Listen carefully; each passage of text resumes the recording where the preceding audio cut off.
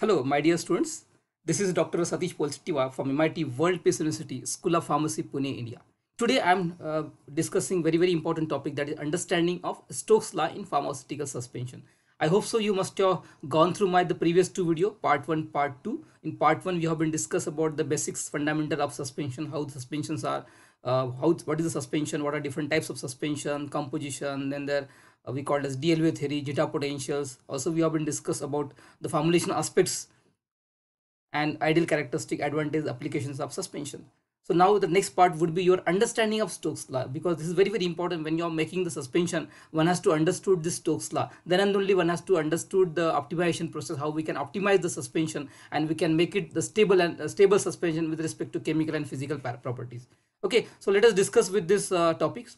And I would like to thanks to all my viewers and well wishers who has been given the huge response to my channel. Up till now I have received near about more than 3,000 views to my all the channels. Thank you very much once again. So keep watching my videos, and if you're not subscribed my channel, subscribe my channels to get all update from me. So what is pharmaceutical suspension? We have been discussed. It is a heterogeneous system, biophysics system, where the particles are uniformly distributed in liquid in purified water, having particle size 10 to 30. So we have discussed this thing in my previous two videos. So now today we are talking about Stokes law. Okay, the Stokes law is very important. So let us begin about the history behind the Stokes law. This Stokes law was discovered by the Irish mathematicians. Okay, Irish-born mathematicians, that is Stokes, Jobs. Okay, Stokes. That's why we call as Stokes law. He described mostly on fluid properties of the liquids. Perhaps his most significant accomplishment was the work describing the motion of sphere in viscous fluid, how the viscous fluid, how the spheres is behave in the viscous fluid, that he had mostly described in his invention. This works lead to development of Stokes law. Okay, so what is Stokes law? You look at this image. Okay, you have this one image over here. Okay, this is the particles in your this is the continuous phase, that is liquid. This is a particle. If you're putting the particle in this liquid, what will happen? Which factor is influencing? Mostly particle size, particle density, and viscosity. So he has been observed that these three forces being acting on this your free viscous, we call as free body diagram of sphere of fluids. Just three forces are acting on that. So which three forces are acting on the sphere? One is we call as this buoyancy effect, that is we call as viscosity, viscous drag. Okay, this is FB, we call as FB, that is called as buoyancy effect, that you understood in floating, that is nothing but a floating. Another is we call as this is viscous drag, viscosity we call as. Okay, then this is the acceleration due to gravity. Three forces acting on the sphere. The first two forces very important, because this provide the buoyancy effect, displaying the fluid in a question. Viscous drag the fluids and tend to float the drugs. Okay, float that particular moiety, particular drugs in the your system. That is buoyancy effect we are using in the floating drug delivery system and floating system. When it is going to sink, when the particle density is more, it will going to sink in your system. That is called a sinking condition. We understood that. Okay, that is this is the force acting on the surface, resulting from the gravitational force, that is milligram we call that. Okay, we understood this is because of acceleration due to gravity. So what is sedimentation rate? Because this Stokes law given the sedimentation rate is directly proportional to the radius of the particle and density of density difference between the dispersed phase and dispersion medium. Dispersed phase, dispersion medium, we understood. Dispersed phase your drug particle, dispersion medium could be water in case of suspension. In case of emulsion, dispersed medium is nothing but your oil. Okay, yeah, it could be water also. Okay, and inversely proportional to the viscosity of dispersion medium. If you just look at this, we call as Stokes law equation is expressed in this formula. Okay, we'll discuss in details next. Understand this Stokes law. What is this Stokes law exactly? Now consider in case 1, you have the two particle having the particle size is 5 centimeter, and here 10 centimeter. Here 5 centimeter is smaller particle, bigger particle you have. Now if you transfer this particle into this liquid, mostly water, purified water, what will happen? This, because of particle density, it will fall down due to gravity, settle down very fastly. This is we have discussed, that is milligram, we have discussed in earlier slides. Okay, this is the happening in the first case. Now look at the second case. Now the particle is same, two particle you have. Okay, now what you are done here? Only you have changed the viscosity. You have changed the viscosity of this liquid. Now what is going to happen here? Force acting on this buoyancy effect. Okay, we have seen dragging viscosity effect. This two force acting. Okay, and this settle down slowly, because of acceleration due to gravity, because of velocity of the particle is going to decrease. So what will happen? This is fall very very slowly. This force that retard the sphere moving through the viscous fluid, that is happening. This is happening over here in case of case 2. So what this Stokes law observed, that he observed, we call as, he observed how this particular free body that's moving in the fluids, the sphere is moving into your we call as in the fluid, that he has been observed. Okay, you understood what is fluid. Fluid is a substance that deforms continuously when subjected to shear stress. That is fluid. What is viscosity? A fluid property that retards the shear stress in a fluid to angular rate of deformation. That is the viscosity. Viscosity can be modified by adding viscosity modifier, thickening agent. We can add that, suspending agent also. So this agent will increase the viscosity of fluids so as to retard the gravity. Okay, you all of you understood that. This can be studied, written by this formula. That is, rate of velocity is denoted by V, that is called as settling velocity. D is your diameter of your substance. This is diameter of your substance. Then this is the difference of these two density, difference of the solid that is called as dispersed phase, and L is dispersed medium. The density difference of dispersed your solid and dispersed medium, that is could be water, difference of this, and into acceleration due to gravity, the gravity which is acceleration due to gravity which is acting on the body surface resulting from gravitational attraction. That is we are taking over here, divide by numerical, you can take here 18 eta, that is viscosity. From that equation, what is this? V, sedimentation rate of velocity of the sphere, D is diameter of sphere, this particle density, then L is medium density, then N is beta, we call it as eta, viscosity medium, G is a gravitational force. These are the formula. Okay, means from this equation what you conclude?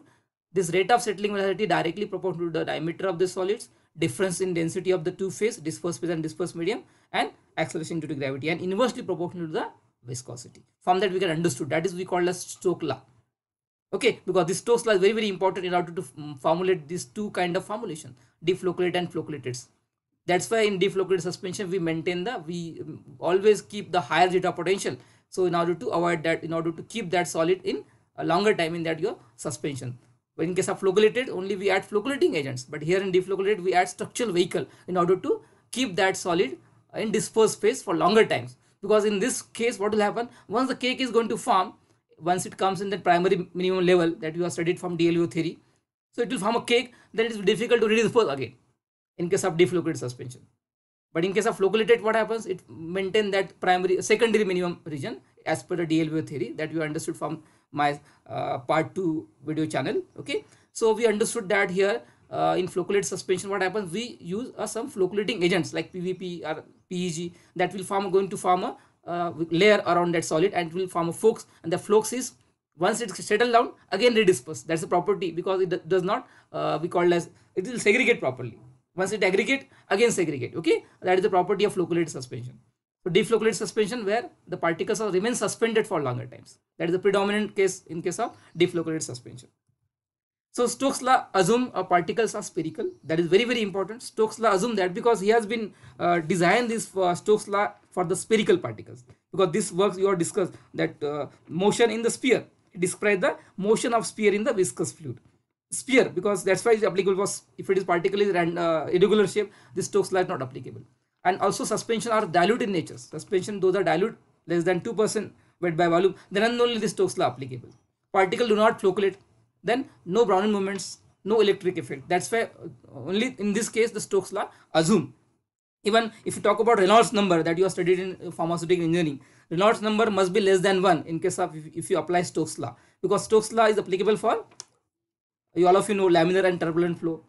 If in case of Reynolds number, we miss, it is dimensionless number for the measuring the fluid exhibiting whether laminar or turbulent. If it is less than 2300, then we call it laminar. If it is more than 4000, we call it as turbulence. Okay, this Stokes law applicable only when Reynolds number is less than 1. This question may comes in GPAT examination, so you should understood that. In Stokes law, what are the application of Stokes law? In dilute suspension. If you have studied, limitation is that it will only applicable for dilute suspension. In order to make a stable suspension, emulsion also, the Stokes law is very very important. According to the Stokes law, the velocity of suspended particle falling under gravity is directly proportional to the particle size, because these three factors very important: density of particle, difference in density, that is dispersed phase and dispersed medium, then viscosity of your medium, then particle size.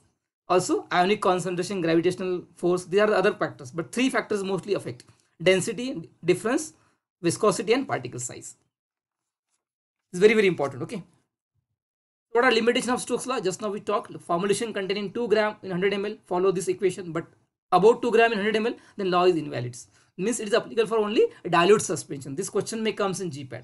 Stokes law applicable for only a dilute suspension, less than 2%, we can say. It is not acceptable for concentrated suspension. According to this equation, particles should be rigid, spherical, uniform. That is another limitation. It should be, because the Stokes law is what described, because perhaps his most significant accomplishment we have discussed, describe the motion of sphere in viscous fluid. He observed, he proposed the theory for the sphere, that is we call as a spherical shape particle. But in practical, the particles are not totally uniform. The zeta potential also we discuss. What is zeta potential? Okay, you discuss that zeta potential is nothing but the electro potential difference when you put any solid into the any solution. Like if you take the sugar solution, if you transfer into the water, it forms a solution that behave a Nernst potential. But when you put any insoluble solid like talcum powder, if you any chalk powder, if you put into water, what will happen? It form a suspension where we consider zeta potential. You must understood this. Solution Nernst potential is mostly we follow. For the suspension we follow a zeta potential. We have to always understood zeta potentials. Okay, that we understood from that. Okay, this is the zeta potential is nothing but difference between these two layer, tightly bound layer and your stern layer. So you have to always maintain properly. You have to optimize this layer. So you have to that can be optimized by using that process called as control flocculation. We understood structural vehicle by adding structural vehicle like PVP, sodium. It could be chemical, it could be synthetic structural vehicle. Okay, we can add chemical electrolytes, we can add some polymer. Okay, sodium alginate, xanthan gum. There are so many structural vehicles are there, carbapol and all. We can add and we can maintain that zeta potential properly. Okay, because in case of flocculated suspension, zeta potential always you have to keep minimum, but in case of deflocculated suspension, always zeta potential should be always more in order to make them more stable, because we have to maintain the all the particles larger distance, keep away with that. Okay, in order to avoid the aggregation, because that is the aggregation. That's why we add structural vehicle, because this is useful to quantify the surface activity of colloidal particles. You can see over here, you can understand here. Okay, this is the understanding how, okay, this negative charge particle, how it maintain that layer. Okay, conclusions: in the formulation of pharmaceutical suspension, achieving product stability is critical but can be demanding and time consuming. The principle and case study presented here show how this task can be made easier through application of Stokes law. We have understood Stokes law is applicable for only spherical particle and having the concentration of suspension less than 2%, not for concentrated solution having Reynolds number also less than 1. Then and only this will applicables. Zeta potential and this Stokes law is very important in order to make the stable suspension, because you have to understood its thermodynamic property, because suspension are thermodynamically unstable. You have to make them thermodynamically stable. Then you have to understood this we call as Stokes law and all. This provide essential foundation for systematic and efficient development strategy to induce the stability needed to fulfill the requirement of rheological property, providing the vital information about the structural characteristic of suspension and the ability to support the particle to promote a rapid redispersions. Completely complementary application of these three techniques outlined here, that is Stokes law, then zeta potential and DLVO theory. This leads and robust and efficient formulation to meet the critical quality attributes uniform dosing, because nowadays we use a QbD, quality by design applications. Okay, now industry are going for the QbD application in order to make the your system more robust and more we call as efficient. So it's now compulsory and mandatory requirement for the WHO and US FDA guidelines. You have to always apply QbD. So for that you have to take these critical attributes like we all call as Stokes law. Means in Stokes law we take this into consideration. Okay, particle size, density difference, and your viscosity. That is the critical attributes while making the suspension. Even if you apply for nano suspension also, we can apply these all the parameters. Thank you very much for listening my video. Confidence is the key to success and preparation is the key to confidence. One has to understood the topic with a very good manner, then and then only you will understood this whole things. Keep watching my video. I'll be coming with the upcoming videos. So many videos are there, so many topics are there I have to cover. So keep watching my YouTube channel. Thank you very much once again.